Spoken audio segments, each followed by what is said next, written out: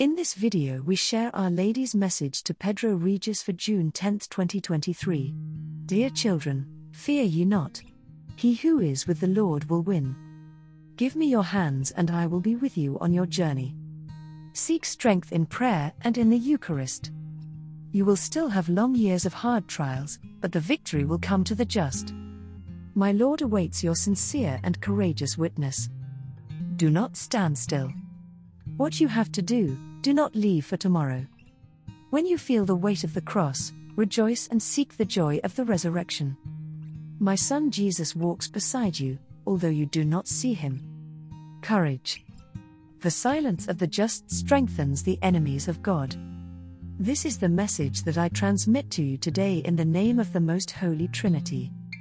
Thank you for having allowed me to reunite you here once more.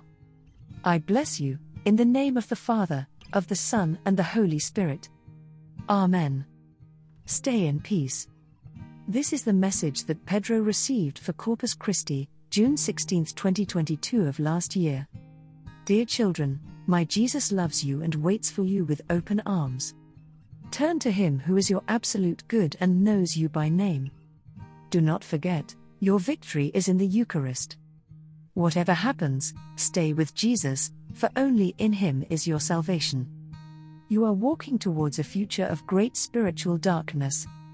The smoke of the demon will cause spiritual blindness in the house of God and many dogmas will be denied. I suffer for what is coming for you. Bend your knees in prayer. Trust in Jesus and you will be victorious. Onward in defense of the truth.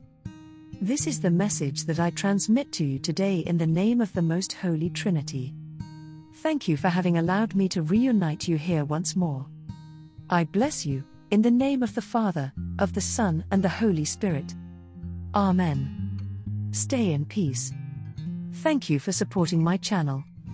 May God bless you and keep you. Our Lady, Queen of Peace, pray for us.